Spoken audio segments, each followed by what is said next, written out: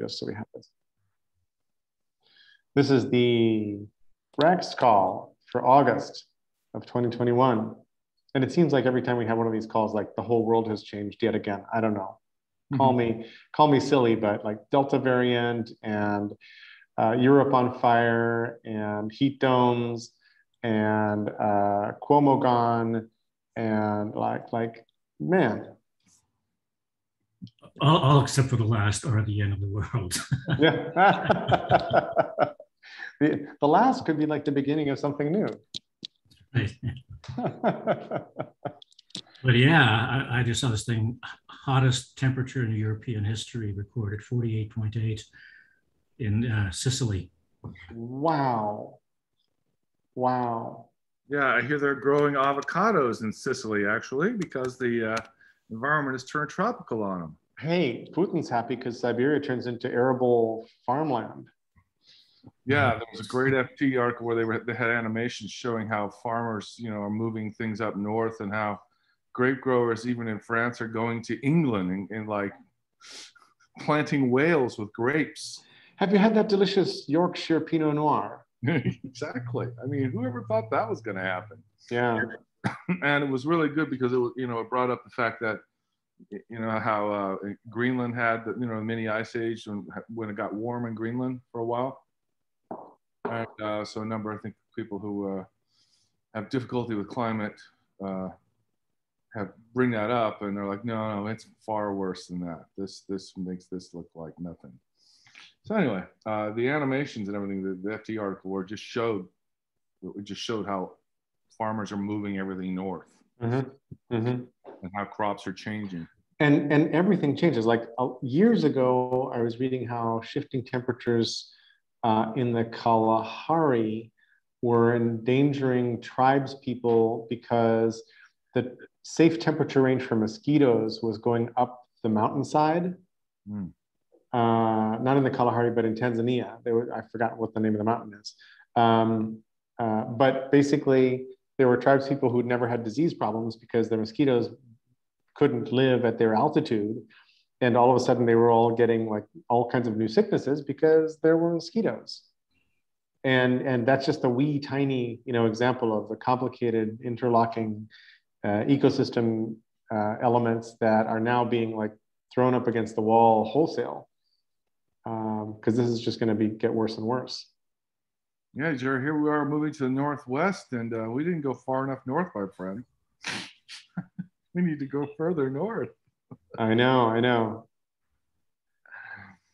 Well, to me, there's been like a dozen developments, but this 2-year study that I came across through the Climate Web guy, Mark Trexler, which basically modeled all these projections and found that most likely is 3.5 degrees warming by 2100. In other words, that's baked in, pardon the pun, but it's so that's kind of a okay. What does a sane person do when they hear news like that? Yeah, I mean, and humans are really adaptable critters and seem to be able to tolerate the poorest of the poor suffering a lot and being displaced a lot and not worrying so much about it, letting it kind of happen.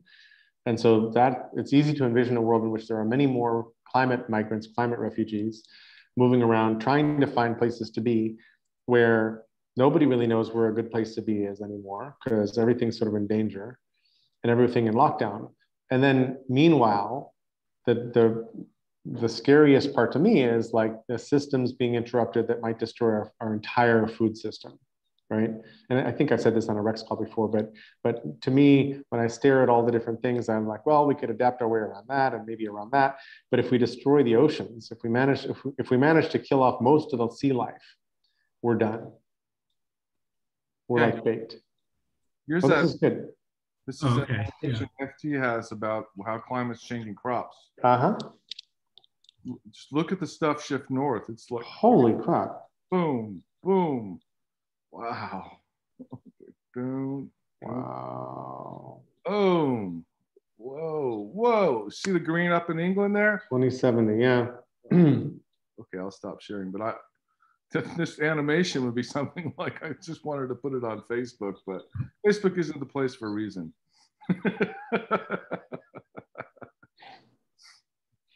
And then there was an article yesterday about how New Zealand is likely to be the best place to live through an apocalypse. Yeah, I keep coming across that. Dr. LaForge, Whoa. nice to see you. You're muted there, if you want to say anything. Go ahead. Hi, Jerry. Hey, Tom. Hello, it's Bo. Hi, good to see you again. Oh, hi. And Mark. Hi, Mark. Tom. I recognize that face. We're basically commiserating about climate disasters looming. Wow. I was thinking I've got a lot to do, but I need something to kind of cheer me up. So I'm going to go talk to my Rex buddies. You've come to the right place. Yeah. You've come to the right place. So what's the most cheerful thing you've seen actually in the last bit? 5 minutes ago, a hawk just landed on the railing right behind me. Yeah. Oh, that's beautiful. I don't know if I can just show you what my view looks like. Oh. Beautiful. Yeah. Fantastic. We have a nest on our porch, and the hawk came in. Clearly, he was trying to find where the nest was, but he couldn't find it and left. So a nest of robins or some other bird? Yeah, I think they're like starlings or something. Yeah. Yeah, man. So how do we fix these problems? Just saying. Bo, we'll start with you. Well, oh, Mark, we'll start with you. Good. Hey, Kevin. Actually, in terms of good stuff that's happened, I was up in Cape Breton. Hi, Kevin, which is just north on the north part of Nova Scotia, just for a couple of days, and in this valley, and there was this great kind of smoke blessing ceremony, which included a indigenous elder from the Eskasoni Reserve. Actually, this elder who I've been studying a little bit with, because my jaw dropped once when in conversation he used the term knowledge gardening. And I thought, what? And it turns out this has been in use in the Mi'kmaq, indigenous community for hundreds or thousands of years. Wow. But anyway, so he was there, and there was also a Tibetan Buddhist Rinpoche there, and there were bagpipers there, and the weather is like changes every 2 seconds, but there was rain and there was sun and wind, and anyway, it was just a great moment of experiencing the best that the land, has to offer. Wow, that's fabulous.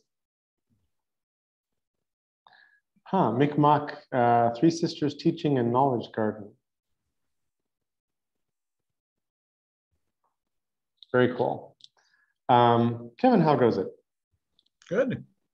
Glad to be with you. We started the call commiserating about the climate catastrophe that is looming upon us, and we are now hunting for something that will put smiles on our faces rather than frowns. Okay. Well, don't just plaster on a smile too fast, right? Before you read the whole IPCC report and decide to. We're actually trying to do something about that at Choice Flows. So, you had a look at what we were doing with pandemic. So now we're trying to look at something, that's analogous to that with choice experiments for climate on what you would actually be able to do and choose gamified to, choose your carbon footprint as a person and or a business. So stay tuned. Sounds good. Sounds really good. Okay, but going to, the more fun part, the gardening part. I love knowledge gardening, that term. And for the first year after being here for 25 years, I was actually able to grow a tomato in my garden. Right after years of failure, I had a good crop this year. So Excellent. And It's been delicious. And the store ran out of buffalo mozzarella because everybody was harvesting their tomatoes at exactly the same time. Perfect. That's funny. So I'm going to back to Grim for just 1 second. I'm going to share a cartoon that passed by yesterday, the day before, that really got me. Yeah.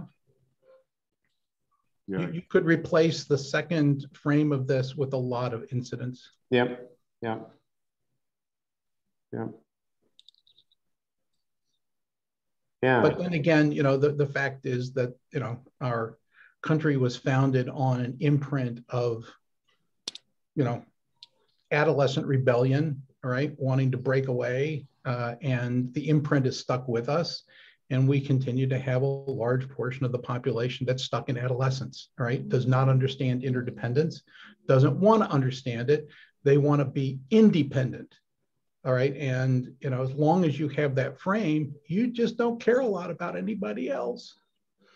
So, you make a really good point, Kevin. I mean, this idea of freedom is I can just do whatever I want. Plato and Aristotle would define there's no freedom unless there's an other. Being alone on a desert island, freedom is literally doesn't matter, right? It's all about in relation to other. Hey, if you're on the island, you better have somebody bringing you some food, some carrot, you know, some, you know, tanks of, gas, right? Because, you know, it's pretty bad living on an island without, you know, having some stuff brought in. That's Plato and Aristotle's point, is living alone like that, you're not even really, quote, a human being anymore. You might as well just be an animal when you're doing that. Without the polis, without society, without the other, without the group, humanity doesn't even really technically exist anymore. And so this very childish adolescent view of freedom that is being maintained, which is essentially, I can throw my rattle wherever I want, literally is a freedom almost for animals. It's not a freedom for human beings. Yeah, well, I mean, it's also, you know, digging back into, you know, this psychology that had its heyday probably 25 years ago. In transaction analysis, you know, we have a government set of entities that are talking to the population like they're children. And the fact is, you are not going to successfully communicate to the population if you talk parentally to adults. They are not going to willingly take the role of being a child, right? So you have to establish an adult to adult conversation, which we have been somewhat unwilling to do.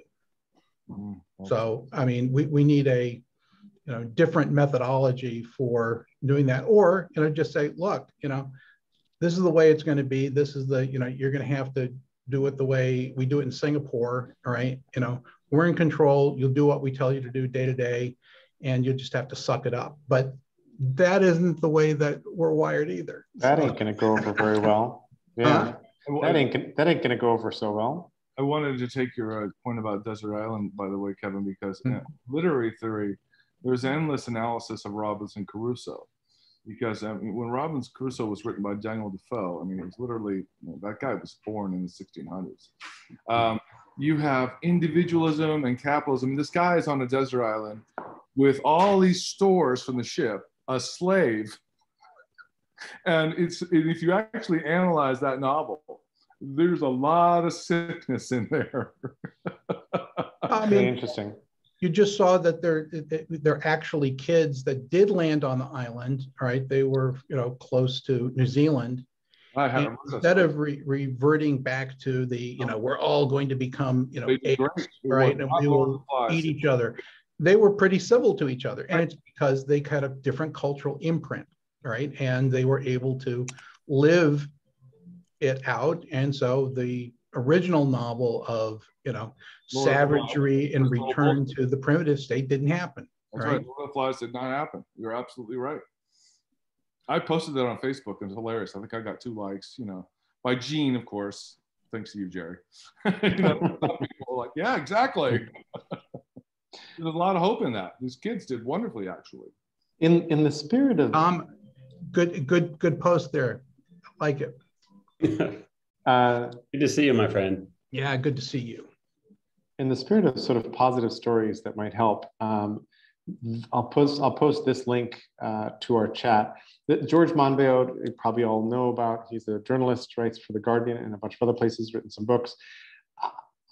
And he says some other stuff about rewilding that I'm not crazy about. But this is probably the best TED talk I've ever seen, or like right up there. And I'll tell you why. So let me go to our Zoom. Oops, actually, let me first go to my brain and show you why. So here's what I did with his talk in my brain. So the new political story that could change everything. And he basically says that the neoliberal story pushed aside the Keynesian story that existed before. And the Keynesian story was, and all these stories begin with disorder afflicts the land. And he does a very nice job of punctuating the speech by saying disorder afflicts the land. And every time he says it, it gets funnier as he goes through. And so in Keynes's story, disorder afflicts the land caused by the powerful and nefarious forces of the economic elite, which have captured the world's wealth. The hero of the story, the enabling state, supported by working class and middle class people, will contest that disorder, will fight these powerful forces by redistributing wealth, and through spending public money on public goods will generate income and jobs, restoring harmony to the land. That was the story that Keynes sold that saw us through World War II up until the neoliberal story, which pushes that aside and says, disorder afflicts the land caused by the powerful and nefarious forces of the overmighty state, whose collectivizing tendencies crush freedom and individualism and opportunity. And the hero of the story, the entrepreneur, will fight those powerful forces, roll back the state, and through creating wealth and opportunity, restore harmony to the land. And then he says, and progressives have shown up with no new story. The problem here is that a story can only be replaced by a better story. And so he offers up what he calls the restoration story. Disorder afflicts the land, caused by the powerful and nefarious forces of people who say there is no such thing as society, who tell us that our highest purpose in life is to fight like stray dogs over a dustbin. The heroes of the story, us, will revolt against this disorder, will fight those nefarious forces by building rich, engaging, inclusive, and generous communities, and in doing so, will restore harmony to the land. And so I connected that up to a whole bunch of different things. You'll see the bigger context here. I will then unshare, but I found this really simple and compelling, and I found his presentation of it astonishingly crisp and clear. Like this talk is like sentence by sentence, just very, very beautifully done in my own. So the one after that is, there's disorder in the land. Hold on, Bo, one at a time. Kevin? You go. Well, I'm just saying that the one after that is the day the earth stood still. There's disorder in the land, all right? And the agent that is causing the disorder is human, so we're going to get rid of them so that Earth can survive. That's the alternate plot, yes. that is the alien story, which we want to try to avoid, actually. Yeah. Go ahead, Bo. So is that the link for it? And that's all I want. Is that the link for it? No, I have not pasted the link yet. Here's the link for his talk. Thank you. Yep. And I'm going to also post the link to what I did to his talk in my brain, because this is what I do with stuff I like, and it's part of what I'm trying to figure out.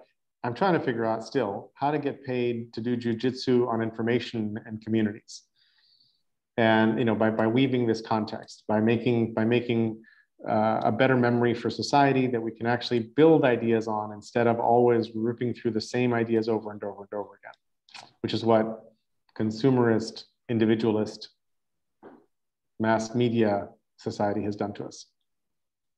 A narrative that fits nicely his restoration narrative, by the way, because it's about we create a generous, generative commons together that we can all thrive on. Okay, and I'd love to help do that. Love to. Tom, hate is really interesting. And then I tried to read Ministry for the Future. I'm stuck in the early chapters. I'm thirsty every time I pick it up. And and he's not Faulkner, so I'm not like getting engaged in the writing. No, as a novel, it's one of his least, I would say. On the other hand, I think he presents important ideas that we do not want to present or even think about, such as the need for black ops, which more and more people are thinking of. And I think he knows he's gone out on a limb that way, but I think, people feel like kind of necessity. That's definitely worth thinking about. That's what good science fiction does, right? Yeah. But yeah, it's not Faulkner. Yeah, he gets into this very kind of pedantic, I'm going to dump information on you every now and then. But there's also, I didn't stick with the book, but I ended up doing it through audiobook and found it more digestible that way. And the last 3 or 4 chapters are actually where it becomes much more hopeful. Everything comes together, all the black ops and the rewilding and everything.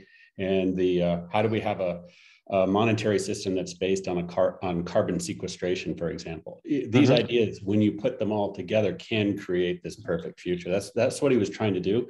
I think he kind of did the boil the ocean approach, which is what turns off a lot of people. Actually, boil the ocean being an appropriate metaphor here as well. Yes. Yeah. So I collected a whole bunch of different things about the book, but I haven't finished reading the book. It's in my Kindle queue alongside way too many books that look really interesting that I still need to read. Yeah, jump to the last few chapters if you want to feel better about it, because the narrative, the plot line with the different characters there's so many of them. Yeah, that it's hard to get engaged in all of them. So just jump to the solution section. I wish Neil Stephenson had written this book. He's working on something related, actually. Yeah. Is he? Oh, good. Yeah. Because I read like the Baroque cycle, the 3 big book cycle. I remember back in the day when I traveled, I always carried a big book, and for a while it was the Baroque cycle, one of the 3 volumes. And then the last volume of that cycle stayed on my night table for like 2 years, 1 centimeter from the end, because I didn't want to exit the world he had created for me. So I just didn't want to finish it. But also, he has this way of weaving characters and plot in ways that are fantastic. And I remember reading a page where the plot was not moved forward at all. But I looked up and I was like, thank you, Neil, because the prose on the page was just so fun and beautiful. Like the writing, he had just really, really cared about the writing page by page. So anyway, I'm a huge Neil Stephenson fan. So one thing I want to mention, speaking of the land, or disharmony in the land, Canada just got a new Governor General, Mary Simon, who's a Inuk woman, so the first Indigenous Governor General. So I sent her a letter, which kind of condensed a lot of thinking I've been doing, which is about the last mile problem, which is that there's a gap between ideas and institutionalization and action. And I know institutions are a bad word, but if you don't institutionalize, you're nowhere. Basically, you're just talking. Yeah. Organized. And what's her name? Organized. Mary Simon. So she's the current Governor General. So here's the interesting thing. There's a saying, which I know has been in some movies and so on: the king and the land are one. I could also say queen and land are one, because in Canada and in Commonwealth countries, the Governor General represents the Queen of that country, not the Queen of the UK, although it happens to be the same body as the Queen of the UK. But Queen and land are one. Governor General represents Queen, so might as well mash together Queen and the Governor General. And the Governor General represents the land directly.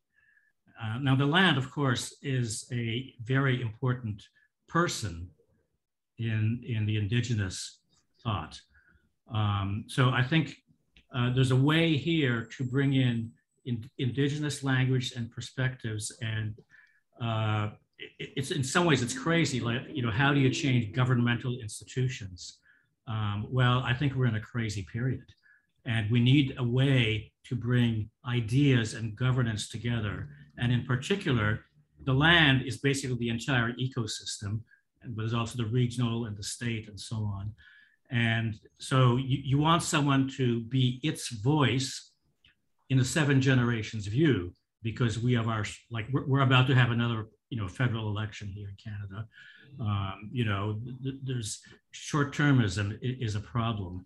So in principle, this is a role that could be, you could make a judo move on it, essentially. Judo chop. Yeah. Be like water. Be like water, yeah. So, and then, there's various things that fall out from it. To have a long-term perspective, you need something like a ministry for the future. You need a body that's concerned with that, and then that can feed into actual legislation, with a long-term view. Now, the Commonwealth countries, I think, have this potential. Even the UK itself, especially with maybe Prince Philip, not Prince Philip, Prince Charles, being very eco-minded and so on. Yeah. So, and then, there's various other fallouts because, perhaps one of the ways we need to start thinking more is of the land as a not just legal person, because we have this pathology of corporations as legal persons, but also as sentient beings, so we can distinguish them from legal persons, including AIs as possibly legal persons, but not sentient. A couple things. The stupid misreading that has turned into corporations or legal persons has been hacked and used to create legal rights for the land in several places. Like in Ecuador, the land has seats in their parliament and things like that. So that's kind of interesting. I like the hacking of terrible legislation to make something better out of it. Second thing is, it turns out that when you look into indigenous ways of knowing, many of them are completely embedded and intertwined with their language and their land.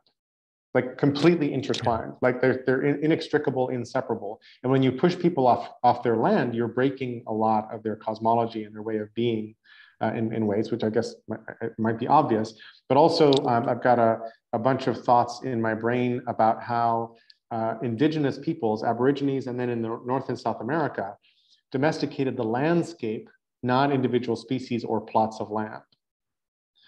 That when the first fleet shows up in Australia from England, if you read their journals, they're writing like, you ride your horse into the forest and there's an apple. It's like a gentleman's garden. There's an apple up here and a gourd down there, and they attribute this just to Australia being a really cool place. They don't attribute it to the labors of the locals, whom they consider to be heathens and brainless and lazy and stupid. But this, like the whole landscape had been kind of domesticated. Then Europe brings sheep and start growing sheep everywhere because, oh my God, this is a great place to grow sheep. That's what we'll do, to make money. Sheep eat that whole landscape up because they're just free grazing the sheep. The sheep basically destroy the spinifex that's been planted over here on purpose. All the things that were curated, that were manicured on purpose to take care of the land are just basically wiped out. And so so much comes down to land use, land ownership, exclusivity, the idea of ownership versus stewardship. All those kinds of things really ate the world years ago. I might add that I don't have a problem with the notional idea of a corporation functionally being a person. What I have difficulty with is that we don't fully apply all of the implications and laws, right? Because you need to be able to put the corporation in prison if they do something, sufficiently wrong.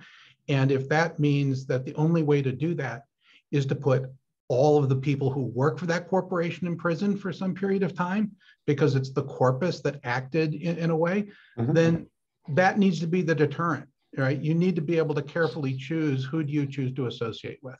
And strangely enough, like LLCs and corporations are intentionally structures to take liability away from the individual. No, I got that. But I'm saying that they shouldn't be. You embrace the corporation as person analogy, right? And you can't just take the good parts and throw away the parts you don't like, right? For sure. You have to decide that you're going to take the thing, swallow it whole, and apply everything that you would apply to that artificial construct that you would apply to an individual human. Agreed. Mark, you were going to say something? Oh, I forget what it was. I was just kind of brooding again about 3.5 degrees by the year 2100. So A, survival, and B, maybe a bit of thrival. How do we do it? But I guess for me, it's working locally.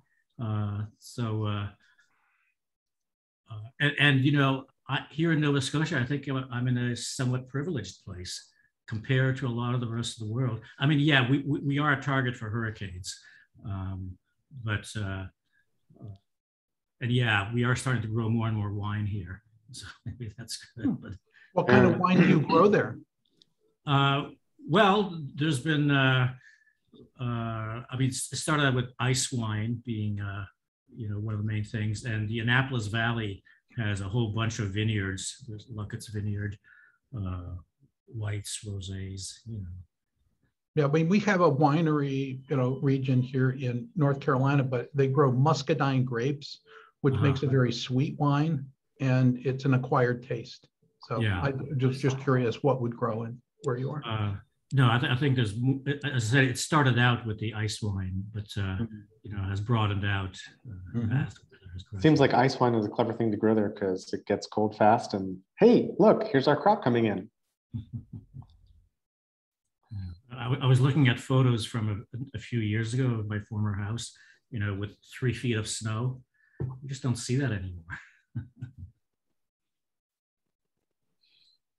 So has anybody formulated escape plans? From one place to another on Earth, or from Earth? I think from Earth is hard to do because when you pay the $500,000 for the ticket on this space flight thing, that everybody notices. So that's kind of hard. Well, it's a temporal issue again. How long are you talking, right? Yeah. I'm going to Iceland next week. I'll be getting my passport. So America blows up in the next election cycle. An Icelandic passport? Really? Huh? My mother's Icelandic, and I was born there, so I can get one. Mm-hmm. And Iceland is in the EU or not? Nope. Oh, it's not? Why not? It has like EU rights, but they have their own currency. So I think it's like it's like Sweden. They have participate, pretty much follow the rules, but they don't use the euro. Yeah. And they're not a Schengen country either, right? They're not a what country? Schengen country. It's a subset of the EU. It might be. Huh. I think that's why they had, that really interesting banking bubble, or a tweener. Ooh, that was very embarrassing. And a country of 350,000 people, the guy running the central bank was a politician, not even an economist, and he pretty much walked out and said, "Oh, I'm going to support that bank, but not that bank." It was a complete melee. It was like a sophomore mistake, but I wasn't. Yeah. But the good news about Iceland is that their bankers went to jail. That's right. Like Iceland actually took measures and put people away for the shit they pulled during the global financial crisis, which other countries did not do. Like our country handed the system back to the banksters. Yep, including one of my cousins. He went to jail. That's right. Wow, sweet. Well, I heard everyone's a cousin in Iceland. They are. That was the next dynamic I was going to explain. You do something untoward or sleazy in that small country, essentially, you better leave anyway. You can't walk down the street without people going, "Hey, there's the asshole." I mean, that's what happens to you. Yeah. It's interesting. It's more tribal, more, you can't hide. You can't hide. And you would think that would cause better behavior. Oh, it does. It manifestly actually does. Well, I mean, during the global financial crisis, a lot of men went from being fishermen one day to being like global investors in derivatives the next day, and made a fortune, and then took the whole country down the tubes, right? And the women were like, dudes, that was not good. Is that a version of So Long and Thanks for All the Fish? Sorta. Okay. Yeah. When they went to their buying bench, it just made me, I couldn't believe it, because I'm like, what does Iceland have to pledge as an asset? Fish? Energy, geothermal, clean, green energy. Oh, I know about that. In fact, they're doing a lot of mining going on, right? Bitcoin and crypto mining right now up there. I mean, I think I told you guys a story that April and I spoke at a conference in Reykjavik, and the day before leaving, we got a tour of a data warehouse in Keflavik, which is the former NATO air base right next to the Reykjavik airport in Keflavik. And we walked through this warehouse where they had knocked out the far wall and just put air filters in it because there's a standing breeze over Iceland. So half the energy for a data warehouse, they were just getting from the air, because AC is expensive for energy. And 80% of the servers in that warehouse were Bitcoin miners. Micha, how are you doing? I'm good. I'm sorry I'm late. That is all right. We've been trying to reimagine the future as it sits from this strange perspective where shit is hitting fan worldwide. Sounds like last month. It does, doesn't it? I mean, it's a topic that's hard to escape, I will say, unless we were like a comedy troupe trying to write our next musical, which we could turn this into, which would be like fun. You know, if we were some global version of the Capitol Steps. Stop the world, I want to get off. Something like that. Something like that. Mika, can you update us on the legislation going through the Congress right now? Like past the Senate? How's it? I don't have any inside dope for you. I mean, you see the same thing I see. Okay. Yeah. I mean, something's happening. That's good. Well, I'm more obsessed with my home state at the moment. Okay. York, yes, you're going up through a little bit of wrenching travails, but your governor stepped down. Finally. What I mean, I don't know. Is anybody else here from New York or care? But lived in New York. Yep. I live in New York. He's dominated our politics for more than a decade, and I do think the ramifications of this are pretty big because New York is a blue state that hasn't really gone as far as it could go because of how he's wielded power. So it's possible we will do a lot more fairly soon on things like healthcare reform, climate change, that, you know, they've been bottled up to suit his political needs. And he really ruled by fear. And so we have a generation of politicians who acclimated to a bully as the guy who was running the state. I mean, this is a guy who was so petty that minor bills that would pass the legislature, innocuous things, let's provide a special vaccination service for airport workers. The bill was sponsored by, the lead sponsor was one of his political enemies, a Democrat, a critic of his. So what he does is he doesn't sign bills when they pass. He waits until the very end of the legislative year. And if he wants, he can just veto things. Pocket veto? It's not a pocket veto. He just vetoes them. And, we didn't think it was ready. It's an incredibly petty but powerful use of the pen, which is all these legislators know their pet projects are all beholden to his whim. It's a very dysfunctional way of running things. What kind of politician was Mario? Well, was he a mensch, or was he like this as well? Is this run in the family, or is this like a? It's complicated. I think someone who's a psychologist could help explain the dynamics between, powerful, highly successful fathers and their sons' desire to earn their respect and love.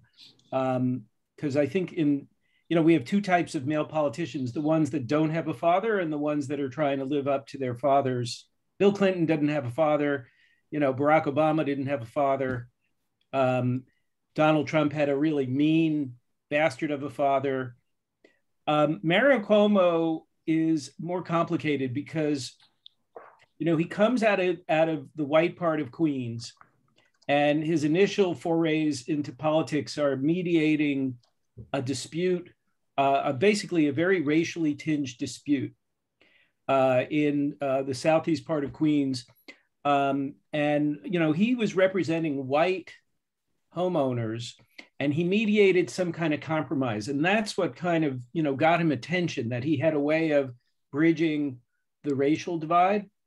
And I think he's loved by the Black community because of his skill at doing that. As governor, Cuomo was a mixed bag.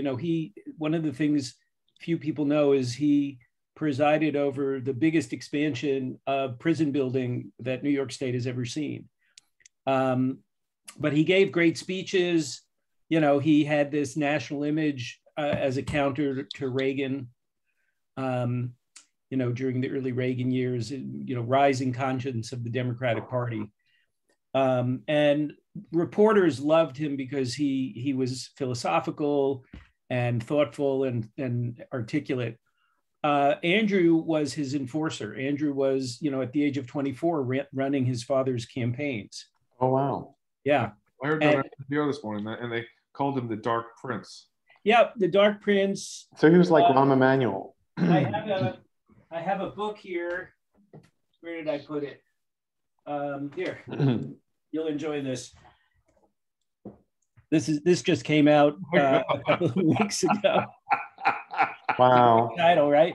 But the when one of Cuomo's opponents was Ed Koch, and Andrew is widely believed to have been behind a whispering campaign that the slogan was "Vote for Cuomo, not the homo."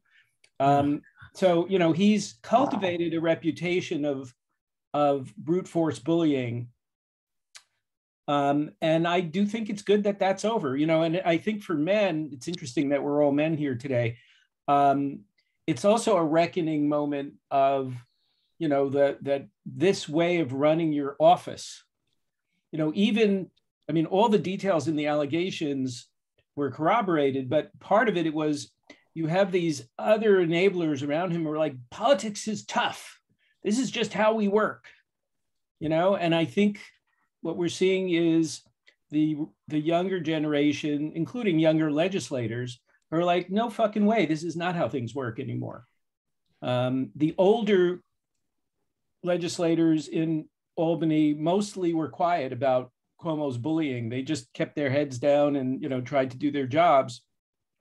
And it's a group of younger ones who really stuck their necks out and challenged him. Do you think Chris is going to get any blowback, right, from a family point of view? Yeah. But the thing is, CNN, what airs on television at night between the hours of 8 and 11 is not news, it's entertainment. Yeah, of course.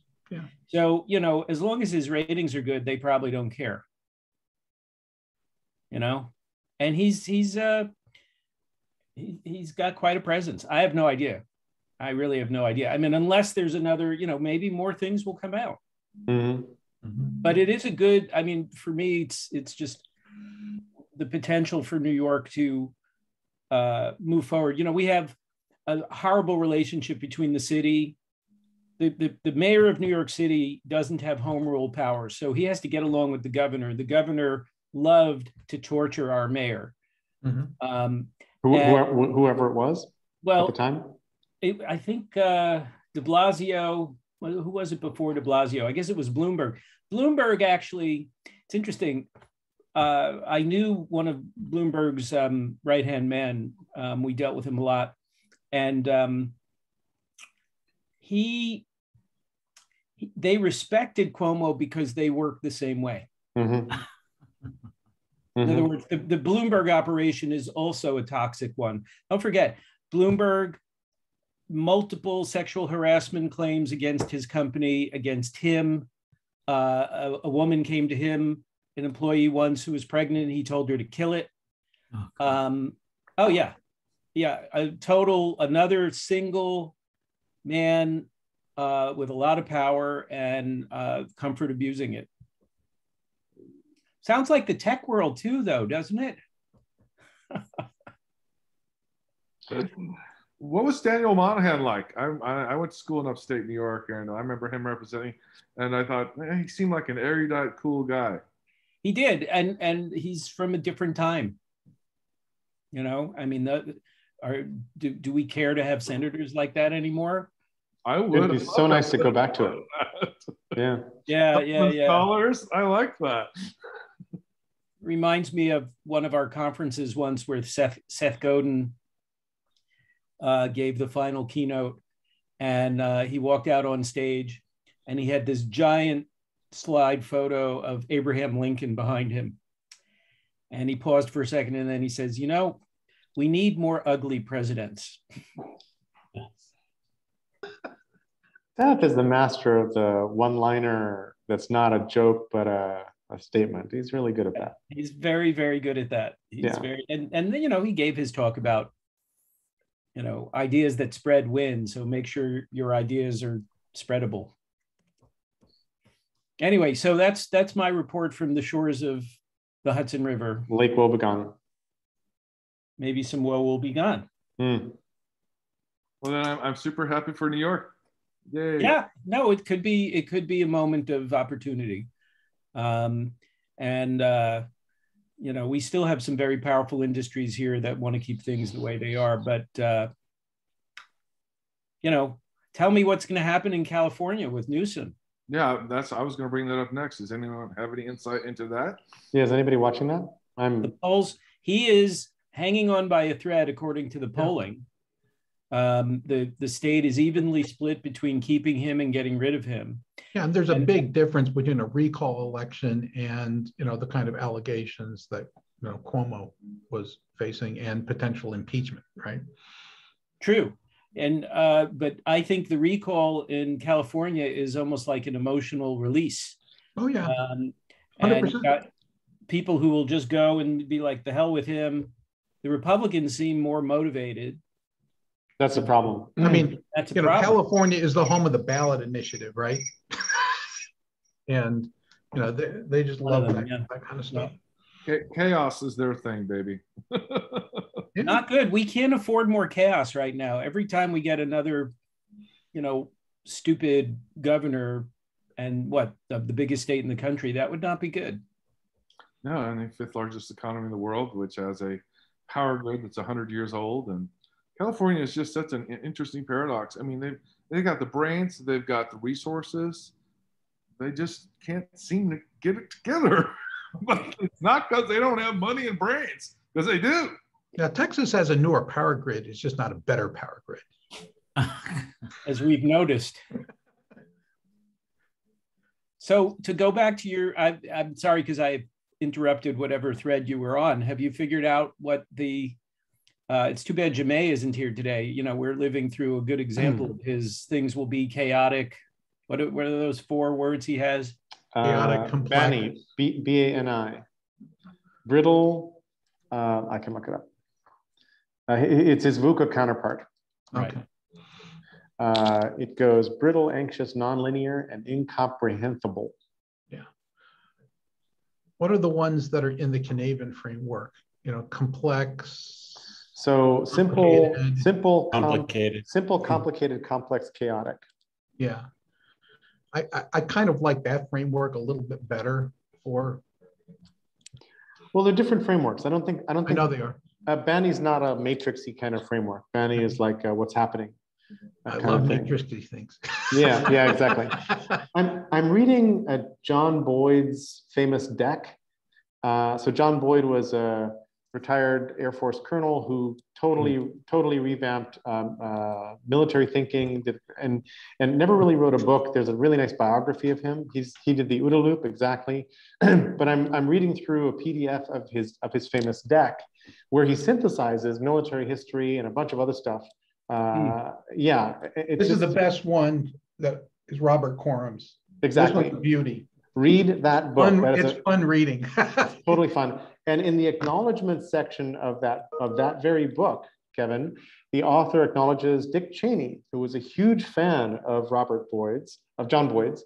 And Cheney was SecDef under Ford, then later our vice president. And I wrote an essay back when Bush versus Kerry, I wrote an essay saying the Republicans got inside the Democrats' OODA loop. Because if you remember swift boating, flip-flopping, a whole bunch of stuff all of which were spurious. So here is a decorated Vietnam War veteran who was in fact courageous in battle, who came home and was then courageous to say this is a terrible war, got turned into a flip-flopper and a swift boat doubter and whatever else. It's like, it was extremely skillful application of the OODA loop. So my amateur theory from the outside here is that the far right has mastered a bunch of concepts like OODA that are extremely useful in political combat, not just dogfights, which is where Boyd was looking when he invented the OODA loop. Bless you.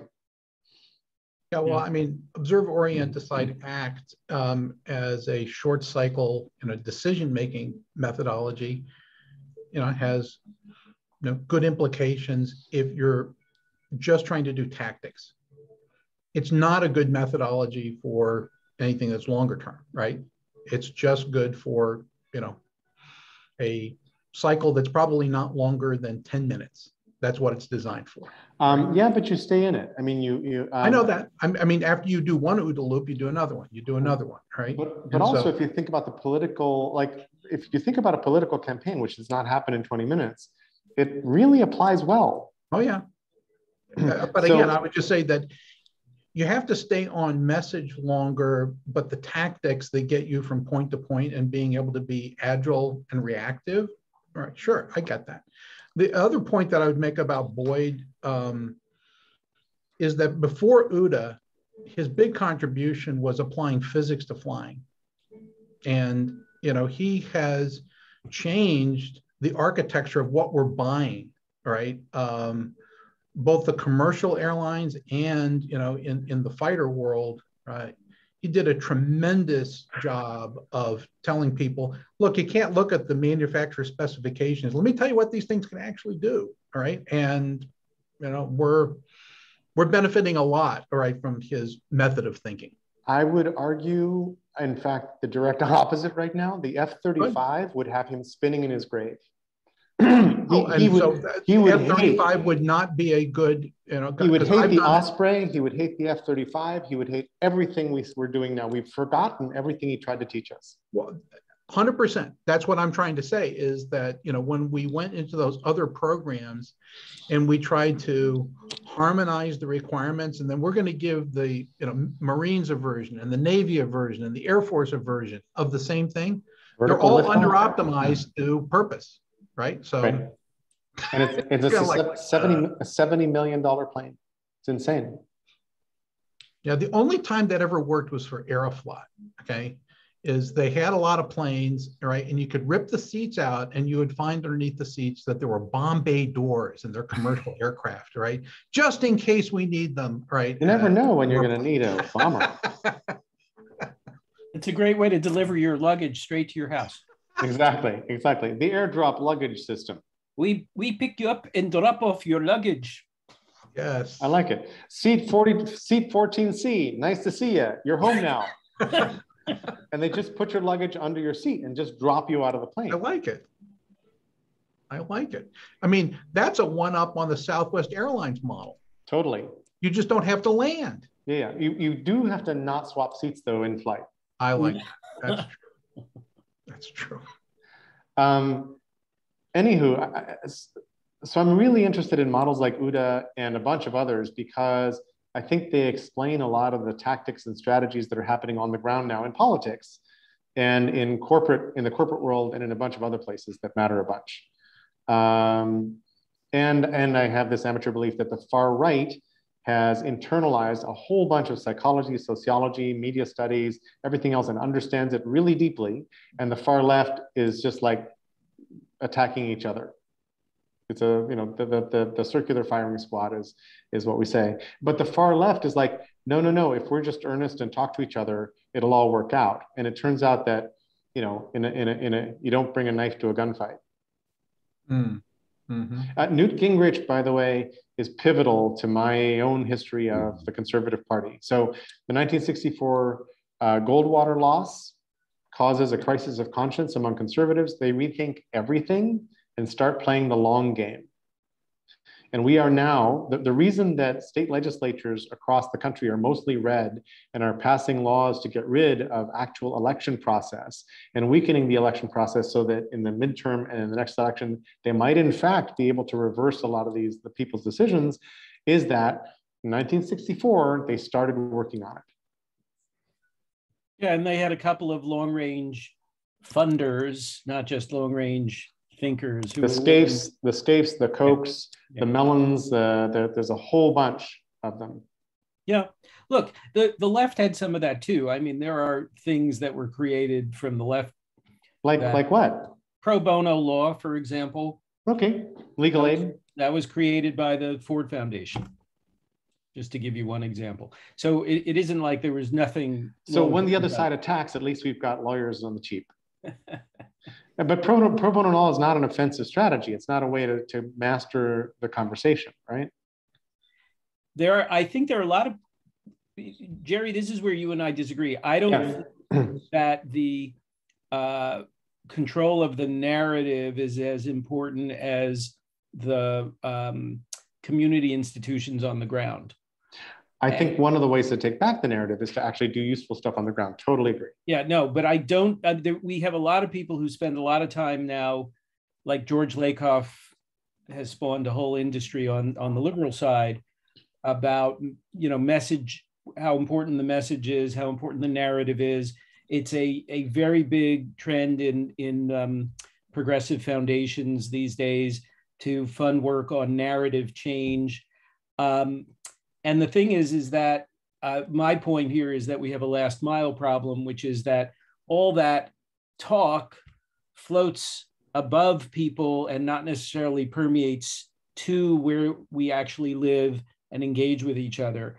And whereas the right has a lot of local institutions, churches, gun clubs, homeschooling circles, where people make connections that actually strengthen their commitments. And we, for the most part, outside of the university setting, don't have that. You may go to your local Starbucks and all the other people there are liberals, but you'd never know because there's nothing about that shared experience that includes shared political identity. Totally agree. So, but you did get your triple caramel double heaped latte. Yeah. So. Well, they love selling the idea of Starbucks as the third place, right? But I'd much rather see it as a progressive bookstore that happens to have great coffee, and also supports local organizing, local community activists. And that's what we're missing. That's what part of what's been hollowed out in the last 40 years. And the Democrats and the labor movement helped accelerate that process by taking advantage of industrial forms of political power, mostly around organizing money. Yeah. So, yeah, one every once in a while, I mean, and on a fairly predictable basis, the non-conservative, groups that are lots more progressive will pick something that's easily attackable, like defund the police as a thematic, with as much, interesting things about, what you could do to reallocate resources. That's a really dumb, phrase, right? And, just, conjures up all, like no protection for the, for anyone in the community. It's just kind of like, why would you pick up the mantle of any conversation, like that? It's like somebody needs to just take somebody's side and say, this is not a good meme. Yeah, well, there was a lot of debate about it, and if you haven't noticed, it's used a lot less than it used to be. But that's the hothouse problem, it seems to me, which is you do have places where a lot of very left-wing people hang out with each other, and there's a bit of a competition to be the most pure, the most righteous. Yeah, 100%. It's very unhealthy. So the point is that it's that instinct that's the highest virtue as opposed to most effective, right? Yeah, winning. And the fact is that the conservative side has more embraced effectiveness than they have, right? Yeah, but I don't know, guys. I think we're in a moment where, compared to when Obama was in his first year, I would say progressives are getting a ton done, and they've wielded power in far more responsible ways than we've seen in a long time. There's a very interesting, dynamic between the more moderate and more left-wing sides of the Democratic Party right now, and a tremendous understanding that we don't have a lot of time. We got to try and get a lot of shit done. It's a very tough box to be in. And a toast to the infrastructure bill. Huh? A toast to the infrastructure bill. Yeah. Seriously. Can somebody say something about what this is going to mean for broadband? I'm here with the Dalai Lama, by the way. I have one of those cups too. Oh, good. Yeah. By the way, I don't disagree that the urgency and the let's get something done while we have power. Yeah. That's fine. All right. I'm only talking about, all right, construction of narratives. I was only talking about that. I absolutely agree that you shouldn't get, boxed in by let's play nice and see what we can get done. All right. No, I mean, you've seen cycle after cycle of that doesn't work, right? When you've got power, use it. Right. And Mika, before you joined the call, I had pointed to George Monbiot's TEDx talk. I just reposted the link about the new story, and it's all about story and how the neoliberal story pushed aside the Keynesian story, and how the progressives showed up and they didn't actually have a story, and only a story can replace a story, and how he's offering basically a new story, which he's not inventing. He's sort of putting it together from what's actually, I think, happening. And I love this talk. I really like this talk. Really Post it again. Okay. I just put it in the Zoom chat here. So it's the YouTube link and then my brain link, because I debriefed it into my brain. Huh. Yeah. Okay. Biden is going to end up, being constantly conjoined because of this spending, right? With being Biden the builder, which should have been Trump's brand, even though he was really just a brand licensing guy. At the end of the day, that was the one thing he probably could have done, right? That people would have said, yeah, he knows how to do that, but he never got off the dime. And you know why, Jerry? Because he was too tightly tied into the OODA loop to get far enough out and plan and do something about it. And sorry, the thing you were talking about was the infrastructure bill, or no? What? I'm talking about Trump. Had these infrastructure things where he's trying to kick it off, but he would get involved in the OODA loop of the moment of how he was trying to spin things. He couldn't get out far enough to make anything happen that was substantial. Right? Totally agree. I totally agree. So the OODA loop blinds you from being able to accomplish some things that require longer term, perspective. So I think OODA loop shouldn't be your overarching method for approaching everything, but OODA loop in combination with some real clever strategery and some Sun Tzu is lethal. I don't disagree with you. I'm just saying you don't get blinded by, we'll just do that. Yeah. Right. Even when the Marines or the Green Berets or the, Navy SEALs get sent out, they have orders. They use the OODA loop to accomplish, whatever the objective is. Right. OODA loop without an objective, right, is chaos. Right. Well, also without trained people at the end. Yeah, 100%. So at the beginning of World War II, Germany has one of the smartest militaries there has ever been, and America has one of the stupidest. Our military, you can be court-martialed for insubordination for anything. It's all about chain of command. We are idiots. We're not paying attention to technology, et cetera. And Hitler inherits, does not invent, but the reconstituted Wehrmacht that comes out after World War I is actually one of the smartest militaries that ever got made. These are very intelligent people. They're scholars. They're given command intent, like you go do this thing over there. I don't really care how you do it. They're given extremely autonomous work units to go do stuff. The whole thing is very, very flexible and powerful. And our people are mostly idiots. We have stupid people in charge of our military, and then we slowly kind of die and learn our way through it. Well, remember Patton? Patton could hardly get the army to adopt tanks. Yeah. His wife on a tank, and that pissed off the brass because they're like, "Well, you're making fun of us." And then think about how Eisenhower was just a colonel, and basically Roosevelt just put him on charge and said, slaughter those bastards. And he did. I mean, they elevated a colonel basically to the top to take over because the whole structure was rotten to the core. Anyway, and these things apparently have cycles because we seem to be doing a lot of stupid things again, but I've got to go at this point. I appreciate the discussion, and it's great seeing all you folks. Thank you. Same here. Thank you, Kevin. Cheers. Actually, I need to leave as well. Cheers, Kevin. Actually, let me save the chat. Thanks, Mark. Hi, Mark. You got to go too, Mark? Yeah. What would you say is the right book to read on the stupid American Army? Getting Smart? Oh, God. This is a mix of a bunch of things from a bunch of different places. Let me think about that and get back to you. Okay. Yeah. I'm trying even.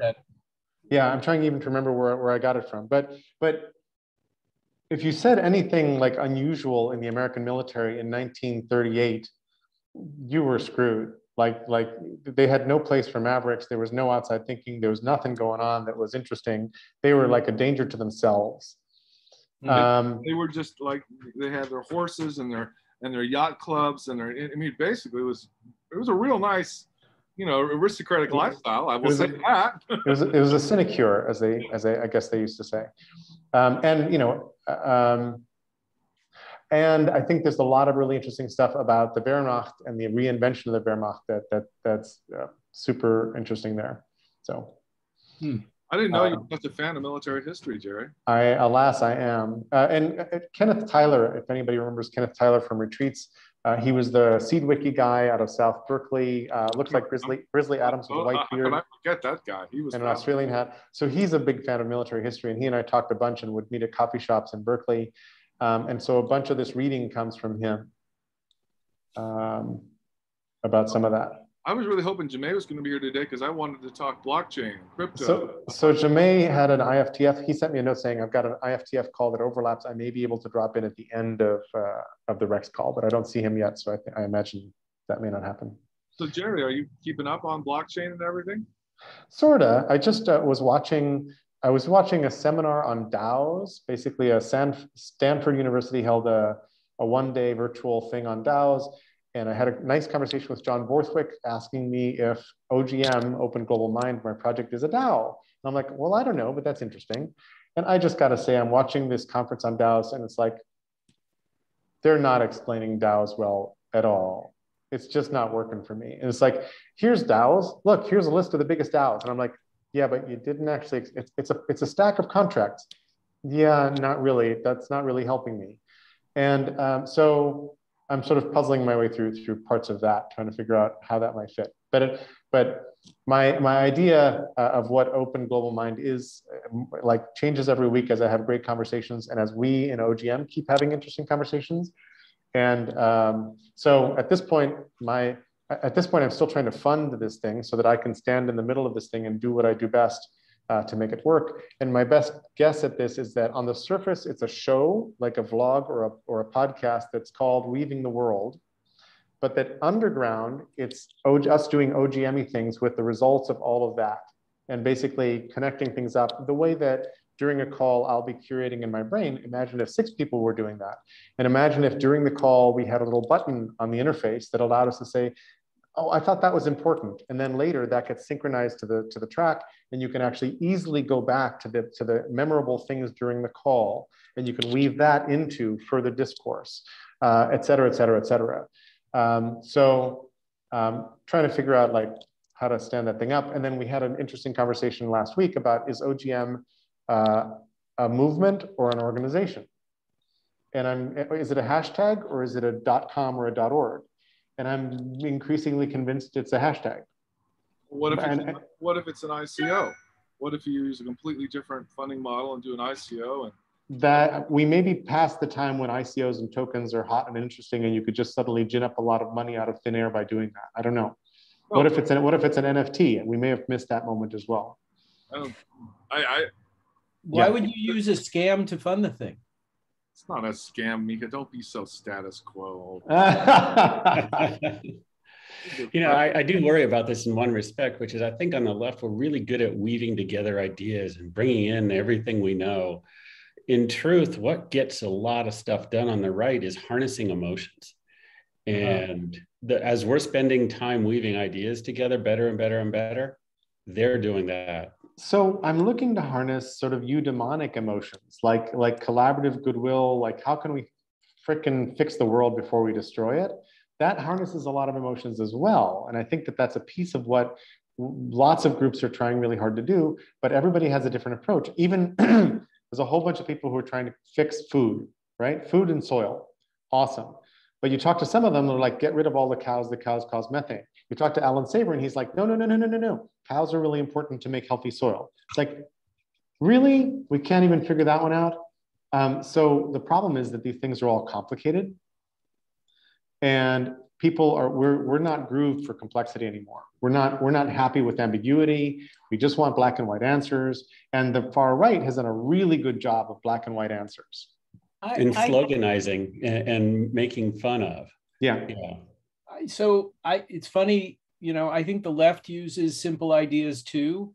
And it's just that when you're in the middle of it, like, I mean, this is what I said in my newsletter yesterday in response to the climate change report, which is scaring people in general isn't a great way to organize for positive change.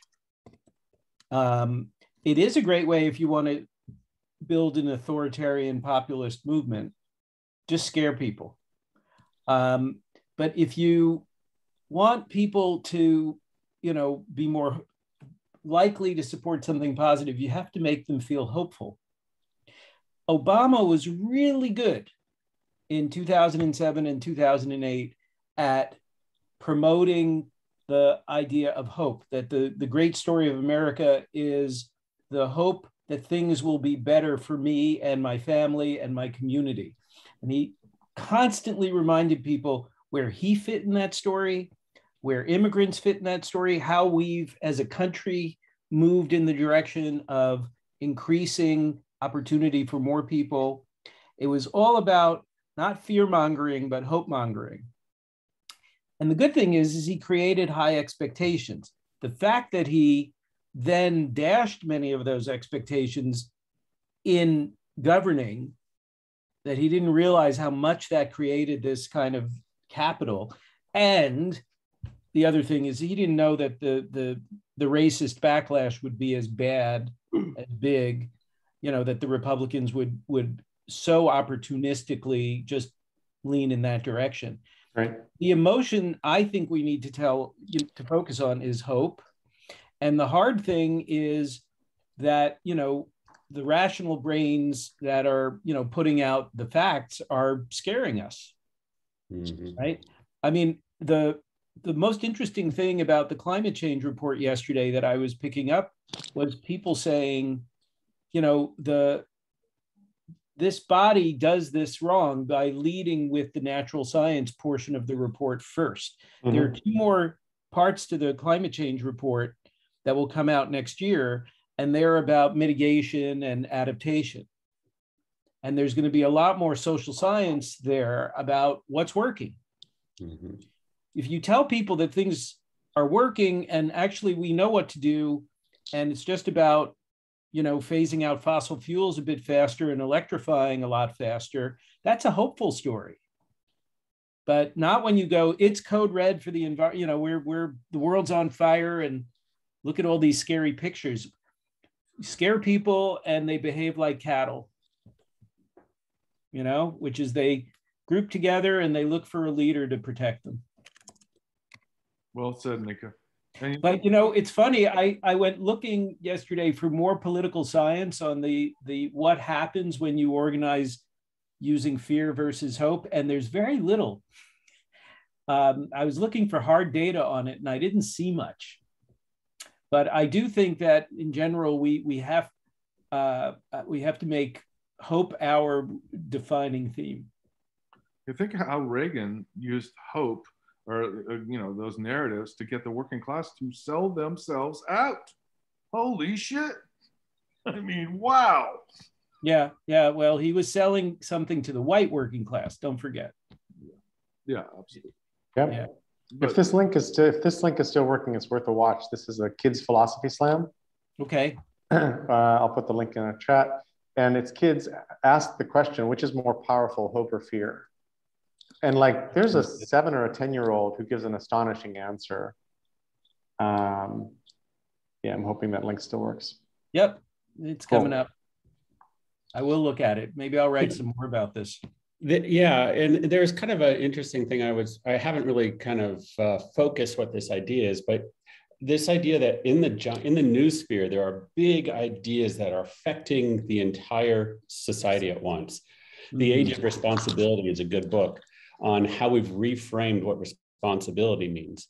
And this idea, I want to figure out what are the big ideas that are right now affecting how people behave. And one of the ones that I've seen as this idea that if you can get people to be afraid, they opt out. And so people are really learning how to use that. And the right does that very, very well.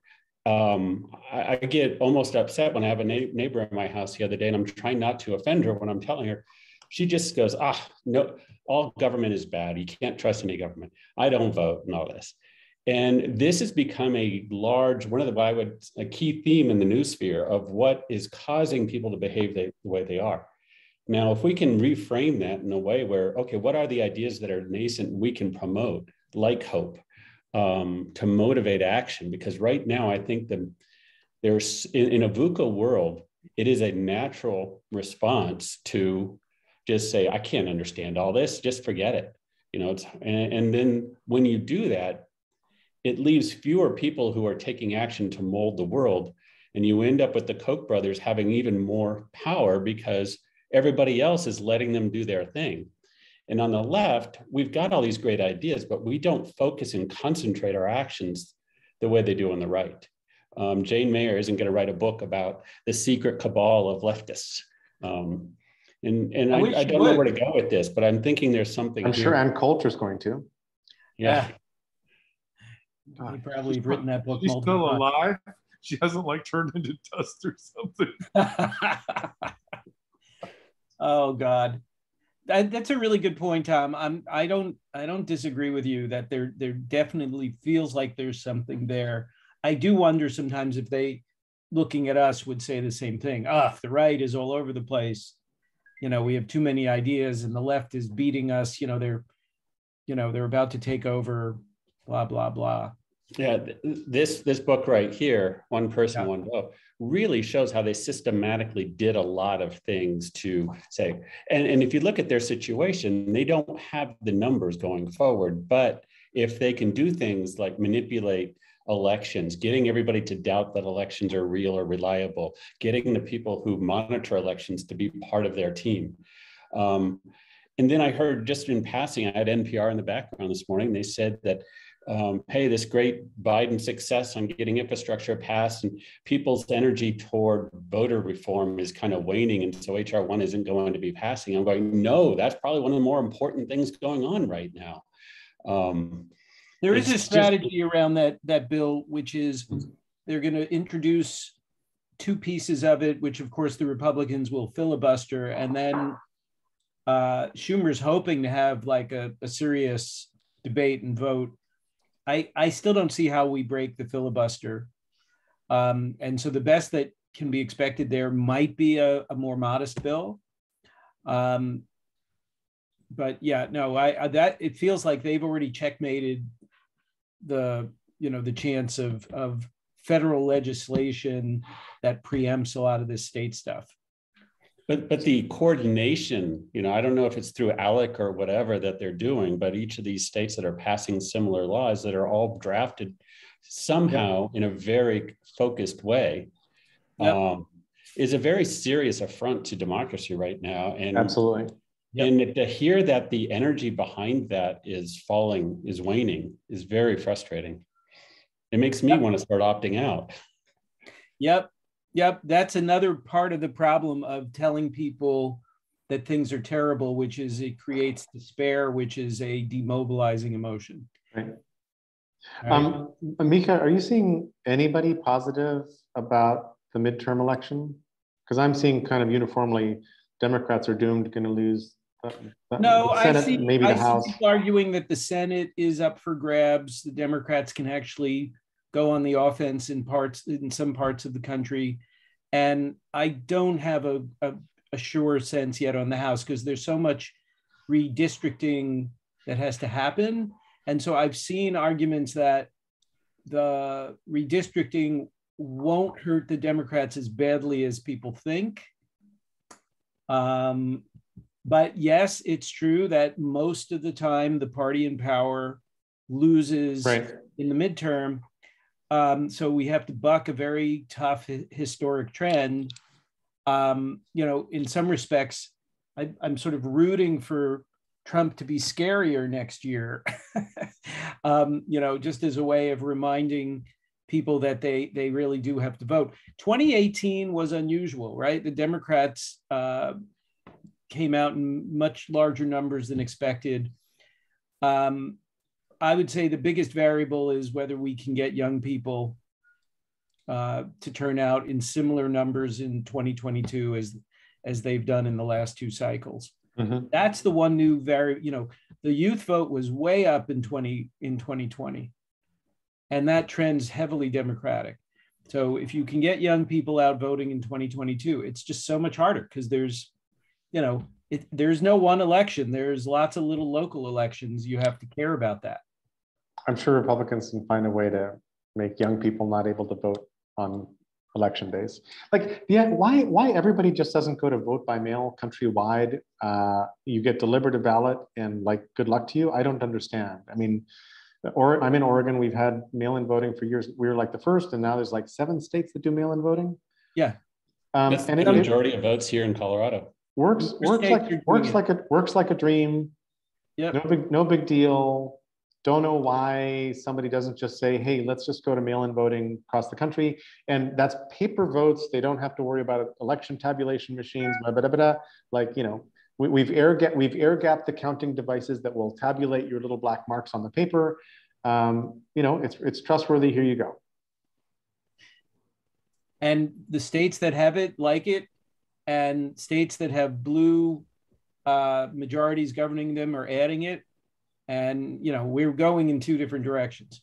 Yeah, that's the big story is we're just going in 2 different directions. But also, I think a piece of this, I think we agree on this narrative that the Republican Party, as currently constituted, is a minority party that has realized the only way it's going to keep power and win elections is by undermining the process of elections and all the other sort of appurtenant systems like journalism, like science, like facts, like debate and discourse, like all those things need to be undermined, or they're just out of power for decades.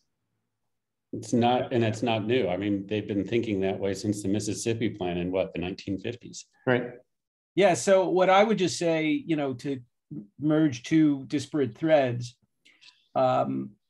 anybody who's helping them that you can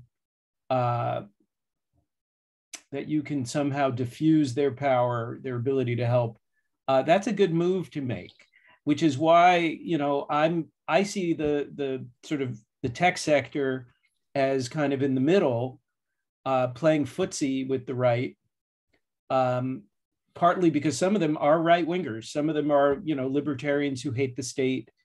Some of them are Peter Thiel, who, I don't understand his political philosophy either. Yep. A gay man who's in cahoots with reactionaries.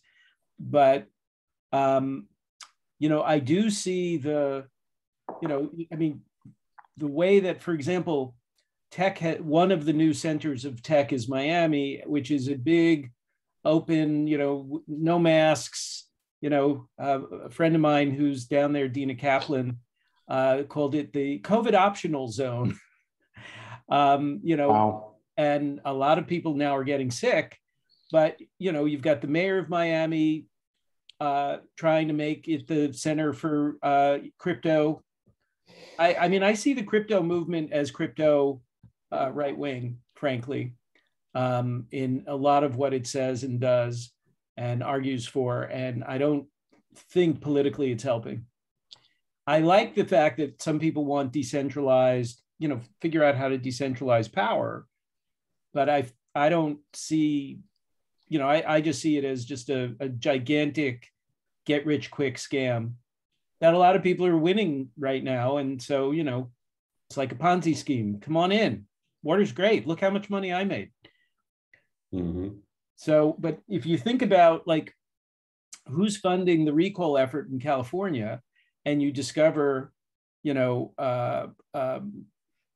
seeming liberals, Jason Calacanis, that whole Calacanis is behind the recall? No, he's funding the recall of Chesa Boudin in San Francisco.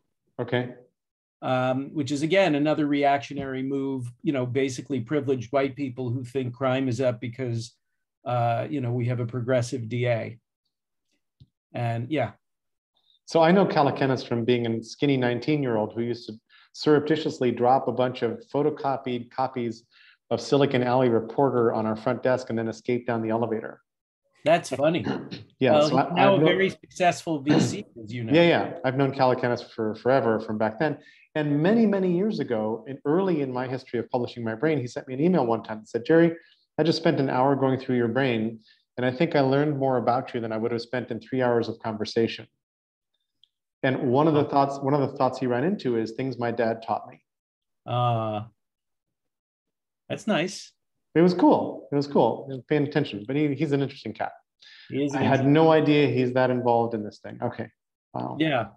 Well, yeah, shit. I spent some time. He and Chamath Palihapitiya and two other guys have a very, very popular podcast. Right. And every now and then I listen to that to sort of get a whiff of whatever it is they're smoking. Exactly. Yeah.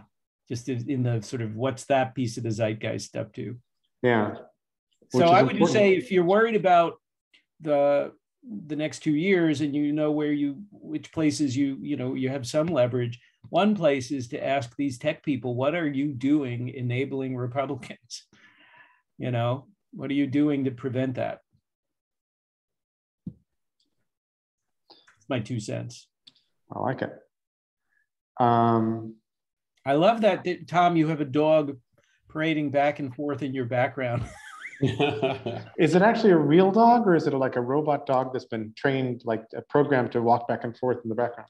Jerry, you just figured it out, because this is a dog that's over 14 years old and still acts like a puppy. Oh, He's man. been through health scares and everything, but all of a sudden he just has found the fountain of youth again. So it might be because he's robotic. I bought my dad a robot dog. Ah. These $99 dogs. The New Yorker had an article about them, and they're giving them to more elderly people as a cure for loneliness. And what's amazing is he knows it's not a real dog, but it's a great conversation starter. He jokes with it. He's been in and out of nursing homes lately, and he jokes with it. They love it. It actually brings him some joy. And it's just this, not even that sophisticated doll, that can make a few barking noises and turn its head and wag its tail. Yeah, humans have a wonderful ability to see sentience in just about anything. Oh my God. One of my college professors was the inventor of the pet rock. And, they've done psychology tests where you could just show a circle and a square moving around a screen and people make up narratives about what the intentionality is of these. Right. In Scott McCloud's Understanding Comics, he has the pyramid model or the big triangle of how we understand comics.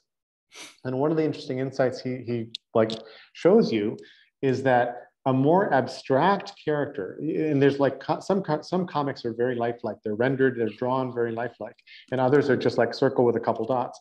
Kind of the more abstract, the easier it is to put ourselves in the character. And then he goes into Tintin for a while, which is one of my favorite comics of all time.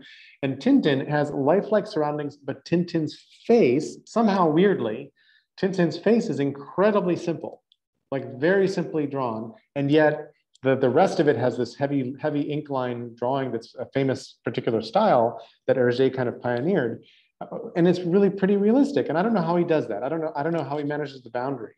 But very abstract faces make it easier for you to put yourself in the story. So as we devise the new progressive story, we'll make sure that our faces are blurred. More abstracted. A little bit like V for Vendetta. Oh, no, wait, that's something else entirely. Yeah. Anyway, thank you all for hanging out. I don't know where the women of Rex went. I know where one of them is, but I'm missing Susan and Kelly and so forth. So we shall see. We shall see. But thank you. And lots to think about. Really appreciate it. Same here. Always good to see you guys. Thank you. Good to see you. Bye. Bye, everyone.